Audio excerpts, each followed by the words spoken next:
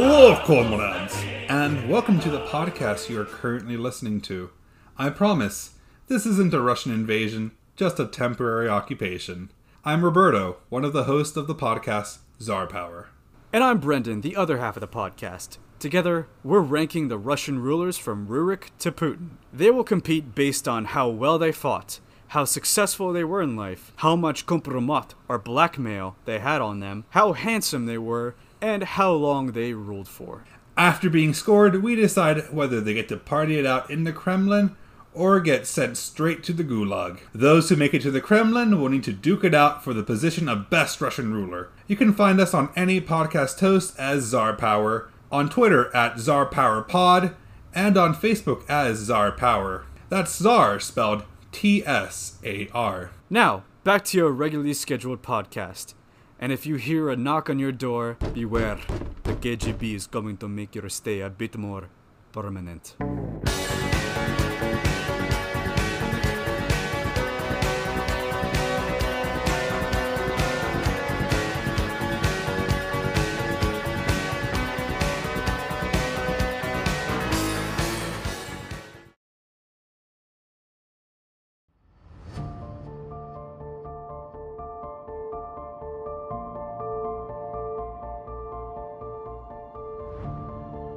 Hello, and welcome to Grand Dukes of the West, Episode 9, The Ghent War.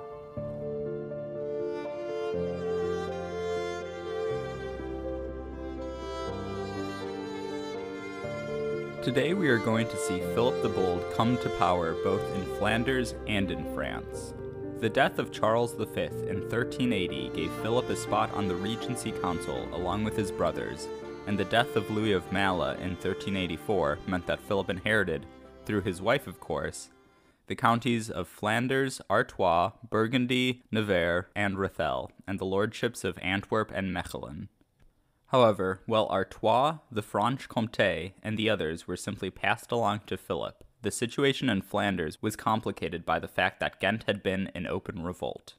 By the end of the episode, Philip will be Duke of Burgundy, Count of Burgundy Palatine, Count of Flanders, Count of Artois, Count of Nevers, Count of Rethel, and Lord of Antwerp and Mechelen, so I believe it's worth noting how he got there. Most of the work had been done by Louis of Maillotin and his ancestors, the Dampierre Counts of Flanders, and their dynastic marriages. Philip would continue this trend, and shortly after inheriting Flanders, planted the seeds for the eventual unification of the Low Countries. But in 1380, what he brought to the table, more so than casks of Burgundian wine from the Beaune region, was mastery of France. Philip's dominant position on the Regency Council meant that he could draw on the resources of the crown to further his own dynastic aims. He did so to deal with the upstart city of Ghent, and he did so to line his pockets. In the mid-1380s, Philip would draw about the same amount of money from the central government as he was able to raise in taxes and aids from all of his southern territories, the two Burgundies and Nevers. The resources and wealth that Philip controlled via the Regency did much to enhance his prestige and power, and thus it came to pass that Philip spent more time in Paris than he did in Burgundy or Flanders. We shouldn't consider him an absentee ruler for this. Paris was equidistant from Flanders and Burgundy, and the routes coming to and from Paris tended to be in much better condition than those crossing France otherwise. Staying in Paris allowed Philip to keep one eye on Burgundy, one eye on Flanders, and his hands on the royal government. On his deathbed, Charles V had the chance to reflect on his legacy and the state that he left his kingdom in. He was satisfied with how the war had gone under his direction. Most of Aquitaine had been taken back, and France found new fortresses and castles popping up to help defend her against future English assaults. In fact, the most famous, or infamous, French fortress, the Bastille, was constructed during this push of castleization. However, while the war had been largely successful under Charles V, the French economy had been quite strained by this effort. Specifically, the crown had imposed a new hearth tax that hit the people of France quite hard. So as he was dying, Charles V called on his son to give some relief to the people. Also thinking of the future and the fate of his 11-year-old son, Charles made his oldest brother Louis of Anjou regent. Philip and his other brother, John, the Duke of Berry, were charged to be guardians of the new king, but they were not content in that position. There's even a story from Charles VI's coronation where Philip pushed his brother Louis out of the seat next to the king and took his place, claiming that as first peer of the realm, Louis was in his spot. This certainly was a good way to see how the struggles between the princes to pull the new king's strings would go. The three brothers clashed repeatedly in the months after the death of Charles V, but in the end they agreed to share the regency. Louis of Anjou, by virtue of his seniority and previous position as sole regent, was given presidency of the Regency Council. Philip, however, would not have to stand behind his brother for long. In 1382, Louis was presented with an opportunity to claim the crown of Naples for himself, so he promptly quit the country for southern Italy, leaving Philip and John in charge of the kingdom. The two brothers split France between themselves. Philip took control over the north, while John ran the south, but this was mostly for the ease of administration. The division was not some Carolingian-style split, and the two brothers still ran a united kingdom. In these years, whenever things came to a head, John deferred to Philip. While John may have been the older of the two, Philip was superior to his brother in political skill and energy. Really, I think the biggest reason that Philip ended up as the power behind the throne, while his brothers and Charles V's old politicers didn't, was simply because he wanted it the most. That is not to say that there weren't other interested parties. The old ministers of Charles V did make their voices heard, and there were a handful of powerful generals and lords that did not need to appeal for the Duke of Burgundy's patronage. The two most important of these men were the Duke of Bourbon, the maternal uncle of Charles VI, and Olivier de Clisson, the new constable of France. The Regency Council was made up of powerful men, and while the preeminent member, Philip was unable to unilaterally run things. As Jonathan Sumption wrote, quote, "The Duke of Burgundy's decisions were always constrained by a weight of consensus, which represented a strong brake on personal government." So while Philip did not have complete control over the crown, he was still by far the most influential party. His control of the king really only began to get challenged once Charles VI's brother Louis of Orléans grew up. Philip would find Louis of Orléans to be a near equal when it comes to wheeling and dealing, and died before a definitive showdown occurred. It'll be up to his son John to want it the most then, and we'll see how that plays out. So once Philip had firm control of the central government, the first thing he needed to do was raise taxes again. After all, he had a war to pay for and a treasury to plunder. In Philip's defense, he was not the only one making this decision, and was not the only one of his brothers plundering the treasury. Louis of Anjou was still in Paris when the decision to reinstate the taxes called off on Charles V's deathbed was made, but he did leave the government to Philip to deal with the aftermath. When the people heard that the much-hated hearth taxes were making a return, there were riots. Rouen in Normandy was the first place to feel the popular backlash, and Philip, along with the young king, began the trek down the Seine to deal with it. However, they would not make it to Normandy, or even out of the Ile-de-France, and the Norman officials would end up having to deal with that revolt themselves, because shortly after they left for Rouen, Paris itself was consumed by violence. Philip and Charles thus made it back to Paris as quickly as possible, but not before the people of Paris stormed the Hôtel de Ville, armed themselves with maillots, large lead hammers, and killed all the tax collectors they could find. And as this kind of violence often combines economic rage with anti-Semitic rage, the Jews of Paris were next on the rioters' list. The Maillotin revolt thus became a vicious pogrom in addition to a tax riot, as was the unfortunate lot of medieval European Jews. The next few days were filled with rage and desperation-fueled rioting. Echoing the riots of Etienne Marcel, the people of Paris once again chanted, "Ghent! Ghent!" And it seems by this point that Ghent was fully associated with anti-noble sentiment. It was even rumored that the uprisings in Paris and Rouen were encouraged by Ghent agents. When the chaotic violence began to die down, the guild leaders took control of the situation and presented the Duke and the King with a list of demands. Charles, but really Philip, agreed to some, but not all of the demands, but the guildsmen were not willing to back down, and so the royal forces settled into a siege of Paris. Philip was then joined by his brother John, and the two, along with their nephew, finally brought order back to Paris. There wasn't a grand offensive march into the city, but negotiation was able to pacify some of the Parisians, while limited but effective shows of force pacified the rest. In the end, the leaders of the revolt feared the mob they led as much as they feared the forces of the Duke of Burgundy, and so became willing to facilitate a compromise. Paris was not the only city in revolt. The early 1380s saw unrest flare up throughout England and France. England's most famous convulsion was the Peasants' Revolt, also known as Wat Tyler's Rebellion. France had uprisings in Rouen and Paris, but this period also saw many cities, especially throughout the south, rise up in revolt. Even outside of France and England, the plague and general economic downturn had sparked many other revolts. Italy, Bohemia, and Germany all saw similar uprisings in this period. In an interesting turn of events, as Philip the Bold had secured some exemptions from royal taxes in Burgundy when he was granted the duchy, Burgundy was not really hit by this wave of uprisings. And so Philip got to beat the snot out of a bunch of peasants and townsfolk without worrying that his own peasants would get any funny ideas. Despite being resolved, these uprisings caused enough trouble that they forced the royal government to backtrack a bit on the issue of taxation. But Philip was a patient man, and knew that if he moved slowly, he could eventually reinstitute the needed taxes. So over the next few years, the taxes returned bit by bit, but it was marginal enough of a change so that no more great uprisings were triggered. And so now, Philip really only had one uprising left to deal with, the Ghent War.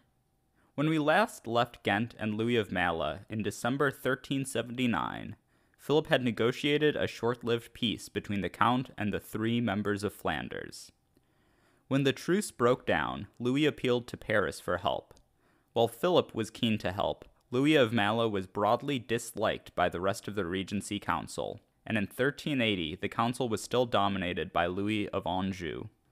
Louis of Maillotin's neutrality in the 100 Years' War, combined with his friendship with the ever-in-revolt Duke of Brittany, and his support of the Roman Pope, to alienate the other council members. So despite Philip's urging, he was sent away without anything to show. Despite receiving no aid from the French court, this next round of fighting started off fairly well for the Count. The break in the fighting did give the other two members, Bruges and Ypres, some time to think, and they realized that the rebellion really only served to help Ghent. The more radical factions, mostly members of the Weavers' Guilds, were unseated from their places in the Bruges and Ypres government, and replaced with others who, while they may not have been allies of Louis, were not hostile to him. Therefore, shortly after violence re-erupted, Louis managed to pacify the other two members. By the end of summer 1380, Ghent was standing alone against the Count. Louis attempted to put Ghent under siege, but as the city was so large, it was impossible for him to completely surround it. Things never came to a head, and a temporary truce was agreed to. During this next round of peace, Louis further extended his control over Bruges and Ypres. In all honesty, if you ignore Ghent itself, Louis's control over Flanders was as strong as it had ever been. The truce saw him stripping even more power from the Bruges and Ypres municipal governments and ensuring men loyal, or at least amenable to him, were in control of the cities. But unfortunately for all involved, Ghent was impossible to ignore, and so yet again, the truce ended without a deal being reached, and Louis attempted another siege of Ghent. This time, he was able to invest the city completely, with the help of a Burgundian contingent sent by his son-in-law. Ghent was beginning to starve, and two factions began to form. The moderate faction was led by the butchers and the shippers, and wanted to finally make peace with the Count.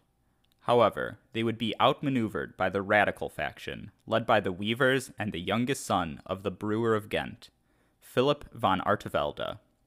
Philip's rise to power in Ghent was made easier by the fact that the moderate faction had attempted to negotiate with the Count, but Louis's terms were deemed too punitive and ended up discrediting them. In late 1381, Artevelde and the radical faction seized control of Ghent. Philip von Artevelde was not a bit less ruthless than his father was, and began his rule by settling old scores. He tracked down the men he felt responsible for his father's death and had them all killed. If any of them were already dead, he would instead kill their oldest male relative. Once he was finished with his revenge, von Artevelde set about strengthening his hold over Ghent. He selected a handful of aldermen of the city that he saw as threats or insufficiently loyal to him and had them killed as well. All of this was in keeping with the legacy of his father. I didn't get as much into this previously, but Jacob von Artevelde was known as a ruthless and vicious leader.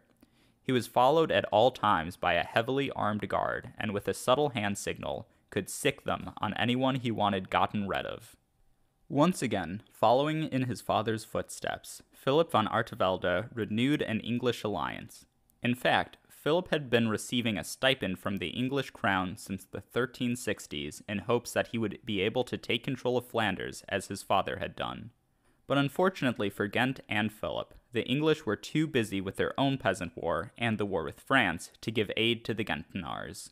While Ghent was in the midst of regime change, Louis of Maillotin once again gave up his siege and moved his headquarters to Bruges. The Gentenars knew that another siege was likely to come soon, and by now had exhausted much of their stores. Therefore, they decided to go on the offensive and hopefully remove Louis's ability to blockade their city. The Ghent forces, led by the White Hoods, a quasi-independent militia with connections to the Weavers' Guild, ended up being much more successful than they had thought they'd be. Louis had just been reinforced in Bruges, and that's where the Ghent forces decided to strike. Despite being outnumbered, the Gentenars launched a surprise attack on Bruges. The Ghent militia found Bruges in the midst of a festival, and the forces that assembled to fight them off were undisciplined, unprepared, and in many cases, inebriated. The Bruges forces quickly evaporated, and the Gentenars made their way into Bruges. Louis saw his forces and his fortunes disappear. He then pulled the age-old move of a general who is desperate to get out of Dodge. He disguised himself as a peasant and ran for dear life. Eventually, Louis made his way out, swimming across the moat of Bruges, the same moat that his father had once filled in after Philip VI stepped in to end a revolt in Flanders. Continuing the theme of not-so-subtle imagery, after taking Bruges, the White Hoods then marched on the castle of Maillotin, which was right outside the city, sacked it, and literally destroyed the crib that Louis slept in as a baby. The news of Ghent's conquest of Bruges had lit a fire under the more radical cloth workers throughout Flanders. The weavers of Ypres and Courtrai both threw out officials loyal to Louis and submitted to Philip von Artevelde. Once again, Louis had to flee, and revolutionary forces were spreading throughout the county. Louis reached Lille, which for now was out of the reach of the radical Flemings. In another ironic twist of fate, upon reaching Lille, he learned that his mother had died, and so the same day that he lost Flanders, he gained Artois and the county of Burgundy. Once more, Louis was forced to ask for help. Luckily for him, his son-in-law and heir was now running the French government, and had just put down a number of other revolts that were quite literally cheering on Ghent. Still though, there was a significant corps of advisors who were not inclined to assist Louis of Maillotin. Philip the Bold needed no motivation to act on behalf of the Count, and it seemed that in the end, Charles VI did not take much convincing. Of course, he was very much still being led around by his uncles, but there were legitimate reasons not directly tied to Philip's inheritance, that is, for royal intervention into Flanders. The most obvious of which was the ominous chanting of Ghent, Ghent, or Long live Ghent, that he must have heard during the Maillotin and related uprisings. Not only that, the Ghent forces had begun raiding into French territory. Philip von Artevelde was also currently courting the English for aid, and the French had no intention of handing Flanders back to their rivals across the sea. In a more ideological framework, it's been argued that the revolutionary government of von Artevelde posed a threat to the current order of society. All across Flanders, townspeople were burning down rural manors owned by the nobility. There is also something to be said of Charles VI himself. He was 14 at the time and had been raised in court. He had little real-life experience and had spent his whole life surrounded by counselors and underlings. He never experienced the frustration and friction that some time as an adult dauphin under a king might have given him, and so he never really learned to deal with adversity. He had no understanding of the lives and conditions of the common person and what might cause them to rebel. He only knew that he was king, the top of the hierarchy, and that those at the bottom did not know their place. Not to mention, as a 14-year-old boy, he was utterly obsessed with the imagery of war and the chivalric ideal. The French response was also motivated by a religious element. Last episode, I mentioned the Papal Schism, and while the French supported the Avignon papacy, most of the Flemish supported the Roman papacy.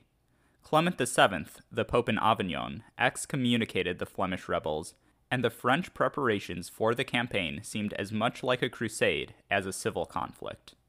As much as Philip the Bold's interest pushed him to intervene in Flanders, he was not above being compensated for his efforts. He received about 100,000 francs from both Louis of Malles and from the French crown. He also used this opportunity to request an aid from the Duchy of Burgundy, quote, "for the King's War." Sure, Philip. Still, though, the south of France was in turmoil. John of Berry had lost much of his authority to the Count of Foix, and there was a constant threat of an English chevauché from Bordeaux. The attention of the French court was thus focused on Languedoc rather than Flanders. In the end, it was the rapidity that Louis of Malles' situation deteriorated that swung French attention back north. As the French were deciding between an expedition to Languedoc and one to Flanders, the English were deciding between one to Flanders and one into Portugal. The English ultimately decided against aiding the Flemings when Artevelde's terms of alliance proved too haughty. He apparently thought himself to be in a much stronger position than he was, and requested a large sum of money that the king allegedly owed Ghent from the time of his father's alliance for the privilege of sending an army to help. Once the Flemish diplomats left their meeting with the English court, the English councillors burst out laughing over the terms. Eventually, more reasonable negotiations began to occur, but no real progress was made. By the time that the Flemish diplomats left England to receive further instructions, they found their path back to Flanders blocked by the French army. Arras, one of the leading cities in Louis of Malles' newly inherited county of Artois, would be the staging area for the French forces. Nobles brought soldiers from all over France. Due to the nobles' fear and loathing of the urban uprisings and the other towns' tacit or actual support of them, the army assembled was almost entirely drawn from knights, with as few town militias summoned as possible. The largest single contingent, about a fifth of the total forces, came from Burgundy. All told, the royal forces ended up around 10,000 in size, mainly knights. Philip von Artevelde, meanwhile, was summoning an army of his own by Oudenaarde, a town he was currently besieging. He, conversely, relied almost exclusively on urban militias. Von Artevelde was able to raise about 30,000 infantry. The Flemings had a huge numerical advantage, but their forces did not have nearly the same amount of training or discipline as the French had. The forces first made contact in late November 1382.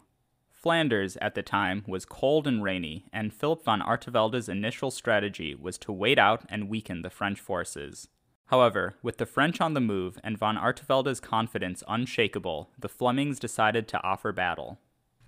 The two forces ended up meeting not far from Courtrai by the little hamlet of Roosebeke, modern West Roosebeke.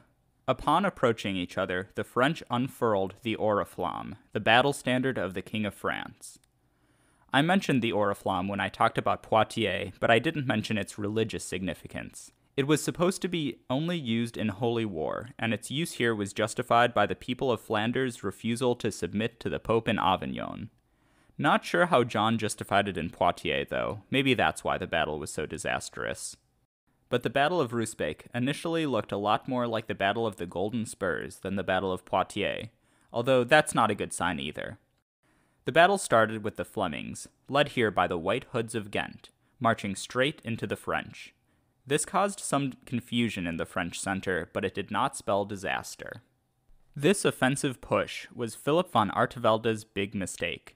In marching on the French, he gave up his defensive position, and he did not properly protect his flanks. That compounded with the French knights' superior mobility to create a disaster for the Flemings. Shortly after the Flemish forces made contact with the French, the Constable of France, Olivier de Clisson, saw his opportunity. He ordered the heavy cavalry of the French wings to encircle the Flemings, and that one maneuver decided the battle. All of a sudden, the Flemish forces were outflanked, surrounded, and squeezed. Panic began to tear through their lines, and their forces either fled, were killed, or were suffocated in the crowd, buckling under the pressure from the tightening noose of the French forces. The casualties were not the slightest bit even. The battle saw about 100 Frenchmen killed, but over 25,000 Flemings. Philip von Artevelde met his end at Roosebeke, and so did the fortunes of Ghent. The French forces made a sweep through Flanders, brutally reimposing comital power and taking some revenge for having to slog through the swamps of the Low Countries in late autumn. Louis of Maillotin was vocally opposing the destruction caused by the French knights, but at this point his word counted for little to the king and his ministers. Philip the Bold may not have liked to see his future lands put to the sword and flame, but he knew that there was no point in trying to rein in the fury of the French knights. Courtrai, being so near to the battlefield, was the first place to feel the wrath of French chivalry. After the Battle of the Golden Spurs, the spurs that the Flemings collected ended up being stored in the Church of Our Lady in Courtrai. The aftermath of Roosebeke saw the spurs reclaimed. Courtrai was then plundered and burned to the ground, despite the pleading of Louis. Louis was at least able to save Bruges from the same fate by arranging for the city to pay a massive indemnity to the French forces. However, the revenge taken on Courtrai may have delayed the French army and given Ghent a chance to fight on another day. All of Flanders was pacified, save for Ghent. The city maintained its rebellion under a new leader, Francis Ackerman, a chief lieutenant of Philip von Artevelde. But the pacification was not a boon to Louis's fortunes. The terms imposed on the cities of Flanders by the King of France were harsh. Most importantly, Flanders lost its exemption from the French trade embargo of English goods, which had been arranged at Bruges by Philip the Bold a few years earlier. The French now had other issues and crises popping up in the wake of Roosebeke, and after a quick and brutal sweep through much of Flanders, vacated the county. And so Louis would be left to deal with the rebellious Gentinars, but he would not have to fear for his position again. One of the crises that popped up was another urban revolt in Paris. Luckily for the king and his uncles, the aftermath of Roosebeke saw them marching triumphantly throughout northern France after putting down a huge urban revolt, so the people of Paris seemed comparatively easy to deal with. In the end, a show of force was all that was needed. The ringleaders of the revolt were executed, and more taxes were reimposed now that the royal position was stronger. But once more, back to Flanders. Louis went about re-establishing his control over the county and taking revenge on Ghent. In all the cities that capitulated to him, the leading rebels were rounded up and executed. While the Count couldn't directly target the citizens of Ghent for retribution at the moment, he was able to seize territory outside the city owned by the citizens. If 1382 saw French intervention into Flanders, 1383 saw England pick up the thread. The imposition of the French boycott on English goods onto Flanders put significant pressure on the English treasury, as now Bruges was closed to English wool and other goods. Additionally, the Bishop of Norwich, Henry Despenser, was calling for a crusade. It might be a little ironic that Louis of Maillotin, now the primary antagonist of the urbanist crusade, was an urbanist himself, but Despenser was still able to rally support. He had been empowered by the Roman Pope Urban VI to crusade against supporters of the Avignon papacy in England, and under certain conditions in France. But this expedition wasn't a fully sanctioned crusade. Still though, Despenser was able to raise funds from his flock and was able to secure a tidy sum from Parliament. In mid-1383, the expedition landed in Calais and moved east through the county, taking a handful of small castles and towns as they went. The quote-unquote Crusaders met up with a force from Ghent by Ypres and began to besiege the vehemently urbanist city, hinting that Ghent's politics, rather than Despenser's religious motives, were deciding strategy. Ypres had no intention of capitulating to Ghent and the English this time. They had supported Ghent's revolts in the past, and in the very recent past, and it had never seemed to end well for the Yprois. Also, the past few years had really eroded the support that non-Gentinars had for Ghent, so this time, Ypres decided to hold out. Despenser called on Ypres to surrender, to which the Yprois refused, responding that they were urbanists. Despenser then excommunicated the town. The English and Gentenar forces assaulted the walls of Ypres a few times, but in the end only had losses of their own to show for it. And while Ypres was under siege, the forces of Charles VI were preparing to march back to Flanders. The English realized that they would be unable to take Ypres, and so marched back towards Calais. They were cut off by the French forces on their retreat, and while Despenser wanted to fight, his men flat out refused. In the end, they took shelter in Gravelines, which they had taken early in the campaign. Eventually, an agreement was reached in which Despenser would surrender Gravelines and be free to leave. This Crusade's failure marked the end of Despenser's career, but more importantly for us, it marked the end of any assistance that might be rendered to Ghent from the English. From now on, the Gentenars were on their own. That being said, they were still holding out. While Despenser was causing trouble for the Count and the French, Francis Ackerman had managed to take Oudenaarde, something that Philip van Artevelde had not managed before Roosebeke. A few months after the English left Flanders, Louis of Maillotin died. He had ruled Flanders fairly successfully for almost 40 years, and if not for the state of the county in his last years, his time as Count would probably be seen in a much better light. But I would like to do my best to vindicate him. Louis inherited an incredibly complex balancing act and managed to hold things together where a lesser count would have seen it all fall apart. Throughout his setbacks and conflicts, he was able to steadily increase the power of the comital office, and much of what Philip the Bold and the rest of the Valois counts of Flanders will build in the Low Countries comes from the base that Louis of Maillotin prepared. At the very least, he was probably the best of the Dampierre counts of Flanders. Finally, while his house would end with him, his family would go on to do incredible things in the Low Countries, and he does deserve a lot of credit for the rise of Valois Burgundy. The marriage of Philip the Bold and Margaret of Flanders did not serve to end Flemish autonomy as Louis may have feared. Rather, it was the first step in creating a new political entity with Flanders at its center. Back in episode 1, I mentioned the Burgundian king Gundehar's attempt to conquer Gallia Belgica. Gundehar's expedition ended in disaster, but he would have the last laugh in a way. Philip the Bold was descended from Charles of Valois, who was descended from Hugh Capet, who, through his grandmother, was a descendant of Charlemagne, who himself was a descendant of the Merovingians. As the early Merovingians had a habit of marrying Burgundian princesses, it is not unreasonable to draw a line from Philip the Bold back to Gundehar. And so, many generations later, the Burgundians finally gained control of Gallia Belgica, or at least parts of it.